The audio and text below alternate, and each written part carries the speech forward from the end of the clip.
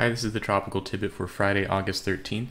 As always, the thoughts in this video are mine alone, and in making decisions, please consult the National Hurricane Center and your local weather office for the best information for where you are.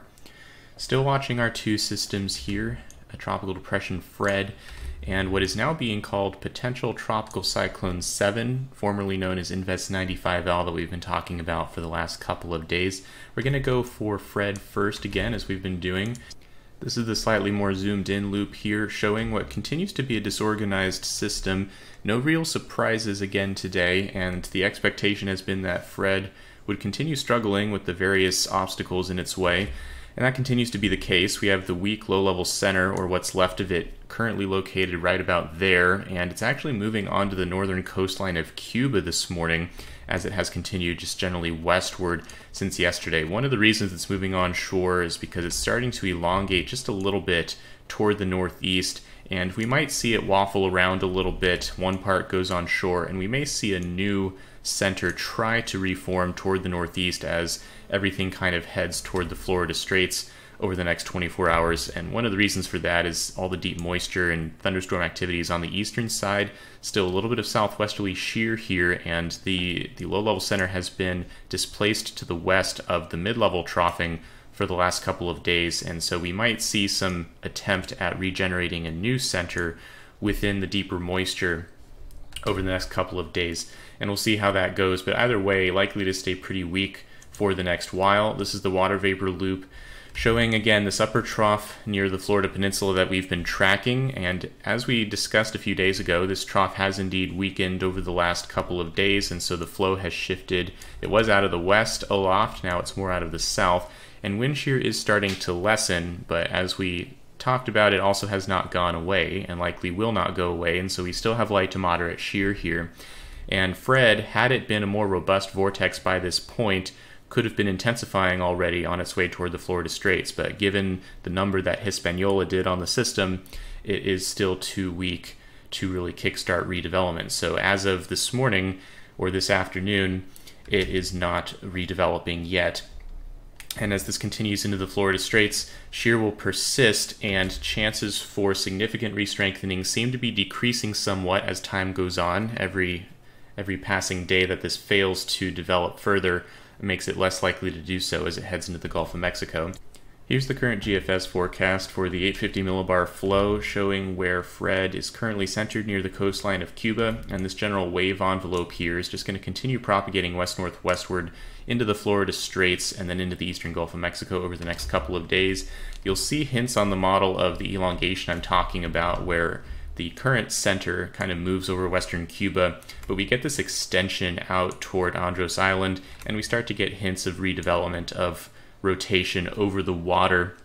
And so we could see a slight jump northward as this moves toward the Florida Keys. You'll see perhaps the redevelopment of a new center off southern Florida here by Saturday evening. This won't matter a whole lot in terms of impacts to South Florida, as we're expecting maximum wind gusts and heavy rain to move into the peninsula, and gusts could be in the ballpark of 30 to 40 miles per hour, even if Fred is still just a tropical depression. But really watching the rainfall on this eastern side, as there's plenty of moisture here, that's the primary impact we're looking for. And this is going to continue toward the northwest, eventually turning toward the Florida Panhandle by Sunday and early Monday, and we do see hints of redevelopment into a tropical storm on the GFS, some slight strengthening possible. And you can see, if I show you the moisture plot here in the mid-levels, there's kind of a mixture in terms of the environmental conditions. We do get dry air on the south side, as wind will still be out of the south aloft, so a lot of the moisture will remain displaced east and north of this low-level center according to these model forecasts, and so this is not an ideal situation for Fred to strengthen significantly. We could see some reorganization, but likely not a significant amount. So right now, NHC continues to forecast maximum winds of about 50 miles per hour by the time this makes landfall. It could also be weaker than that if it fails to organize at all. Right now, trends continue in the direction of Fred being less organized. This is the European model, just briefly showing the other main model that we tend to look at a lot, and showing a similar look to the GFS here. Weak tropical storm or tropical depression heading into the Florida Panhandle on late Sunday. Similar location, again, most of the heavy weather to the north and east of where the center tracks. NHC forecast, again showing the same general idea. Tropical storm warning is now out for the Florida Keys. There is the possibility of sustained winds of about 40 miles per hour or greater, which would be tropical storm force, and so the warning is out there just in case. Watches beginning to creep up the coastline, and we will continue to see more watches expanding northward across the coastline of Florida as time goes on. Still watches for the coastline of Cuba as well, though the reconnaissance aircraft in the area has not been observing tropical storm force winds so far today, so that has not been upgraded to a warning. Again, peak winds here are currently forecast to be about 50 miles per hour. That is a step down from the 60 to 65 mile per hour winds that NHC was forecasting during the last couple of days. So the storyline today is that the trend is toward weaker winds as Fred has failed to redevelop so far. Still a chance for some re-strengthening here, but the big concern will be the rainfall and the potential for flash flooding in areas that could receive even more than 6 inches of rain here in orange in the South Florida area. And again, with rainfall, isolated amounts could be much higher than this. If a trailing band of storms continuously moves over the same local area, that's something that we have a hard time forecasting in the scientific community, so you can always get higher amounts than are shown in maps like this just by bad luck, essentially. Now we're going to switch back out to the big view and look at the next storm coming down the line. This is the one we've been discussing for a couple of days, Invest 95L, now being labeled a potential tropical cyclone by the National Hurricane Center. And again, this terminology means that the system is not yet a tropical cyclone, but it is expected to become one soon and impact land areas, in this case the Leeward Islands, and so this is now something that NHC is generating warnings on. This is the close-in look at the system, and over the last couple of days we've been watching it consolidate a little bit. We've gone from a highly elongated circulation to something that is a little bit more symmetric looking. You can see rotation here in the low-level cloud field, very strong easterlies on the north side, and just now starting to see some hints of wrapping southwest or west wind on the south side, but it's been difficult for this to close off over the last couple of days, and it's been mostly an open wave with a very tight curvature, and at this point it's still unclear whether it is actually closed. If we look at the latest ASCAT pass from about 8:30 a.m. Eastern Time, you'll see the strong winds on the north side and a very strong kink in the curvature of the flow, but it's unclear whether there are actually west winds on the south side, and this does not quite meet the definition of well-defined that the National Hurricane Center uses to call systems tropical depressions or storms. So this is not yet being labeled as such, but it's likely to achieve that status soon as it continues heading westward. You'll see that the thunderstorm activity is still on the western side of where the low-level center is right now, and that's because of continuing easterly shear, which I can show you on the water vapor imagery. We continue to see upper-level clouds streaming out of the east-southeast here, pushing all of this thunderstorm activity off to the left-hand side of your screen, and there's some dry air here in darker gray getting pushed in by the shear, and so this is contributing to the general disorganization of this system. It's not a very strong system at the moment, and it has been struggling for the last few days to deal with this shear. As this heads toward the Leeward Islands, we could see environmental conditions change somewhat, and I'm going to show you how that works here on the Gfs Ensemble mean. They're going to show you some 850 millibar vorticity in color here, indicating where the maximum rotation is, indicating the center of what we're going to call PTC 7, Potential Tropical Cyclone 7. And the barbs here indicate the upper level wind flow at 200 millibars. So right now you can see this strong easterly flow moving toward the system, causing the shear that it's been dealing with. And as we head forward in time, we're going to see that easterly flow perhaps lighten a little bit as the system approaches the Leeward Islands, as we've been discussing for the last couple of days.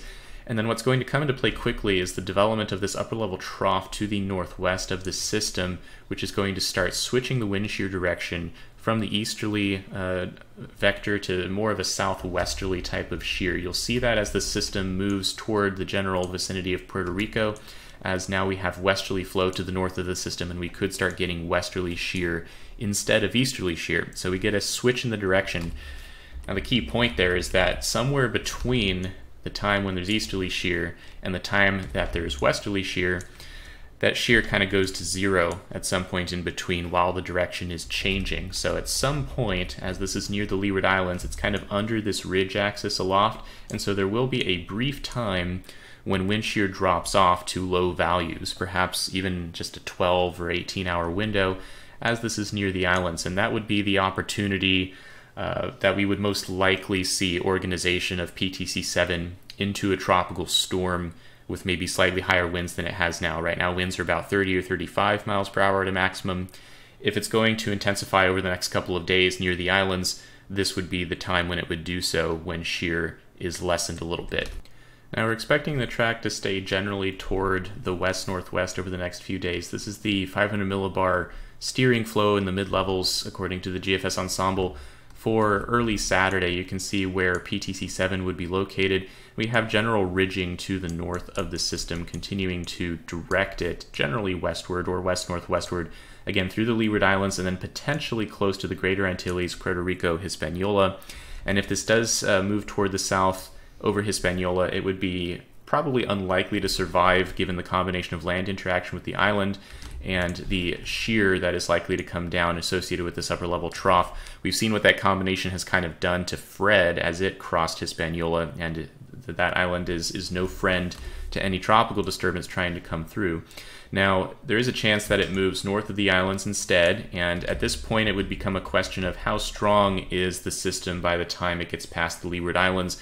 In this part of the world, if a system is weak, it tends to stay weak if it's encountering any kind of hostile environment, like even light or moderate shear. It's difficult for weak systems to survive this part of the Caribbean and the Atlantic Ocean, but a stronger system might have a chance of surviving and becoming a problem later on down the road.